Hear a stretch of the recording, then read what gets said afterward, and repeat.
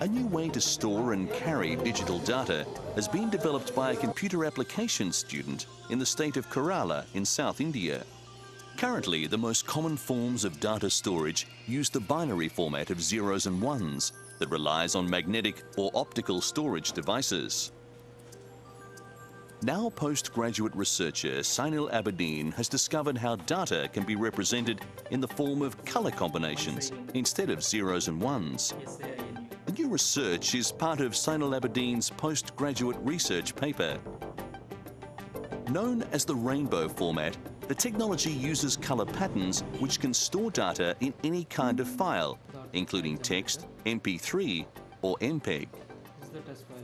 Using the rainbow format, storage densities can be increased hugely, and an ordinary printer or scanner can be used for reading even a small amount of data.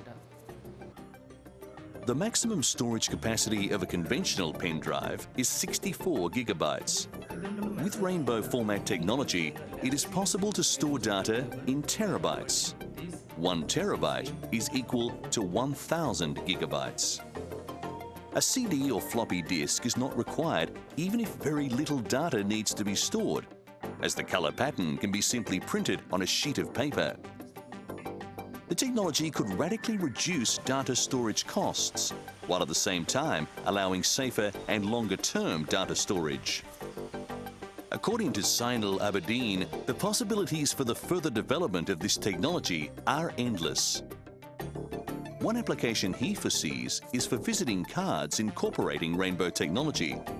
A small dot on the card would hold all the personal details of the visitor, which could then be read using a rainbow card reader.